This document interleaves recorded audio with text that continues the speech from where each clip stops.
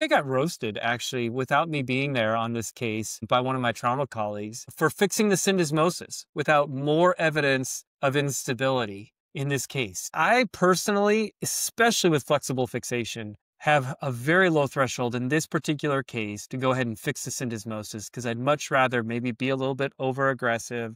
But I think there's subtle signs of instability. There's the anterior posterior. Sometimes you don't ever see that on a radiograph. But in this case, I know that there's enough findings to suggest there's syndesmotic instability, and fixing the posterior mal may not be enough because that's another case for stabilization of syndesmosis is fixing the posterior mal. But what are your thoughts on that? Yeah, so I don't believe that just fixing the posterior mal will get you, negate any reason not to fix the syndesmosis. I think that was often like that's kind of like sometimes a misconception or misinformation. I think it can help add stability to your syndesmosis, but your syndesmosis, like you mentioned, you could still have anterior instability, right? And I, I'm with you. If there's any subtle signs of instability on exam and so forth, I'm much more likely to put syndesmotic fixation, especially flexible syndesmotic fixation. I see little downside